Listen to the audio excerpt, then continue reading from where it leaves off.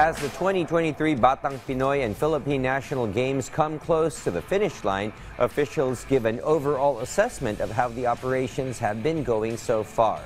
Rafael Bandairel has the details.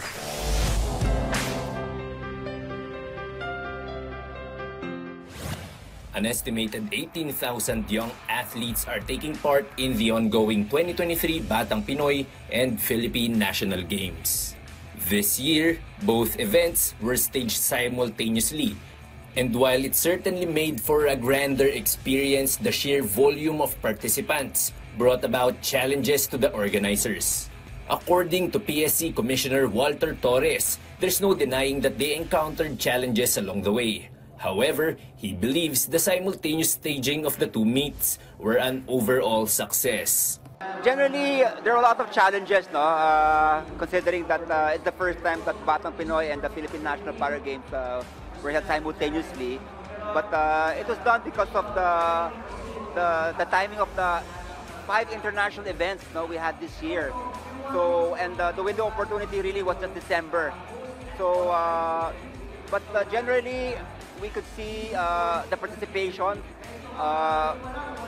Number of participants, 20,000, and the results of the games, maganda naman, no? Despite the hardships, Torres claimed that it was very rewarding to witness the country's young athletes thriving in a big stage. Dati ang atleta, no? So, whenever I see them enjoy, naalala ko yung experience ko as an athlete, no? And I feel for them, I'm very happy for them, and kumbaga, I'm looking forward, no, to their success, no, and not only going to the SEA Games, Asian Games, or even the Olympics, no.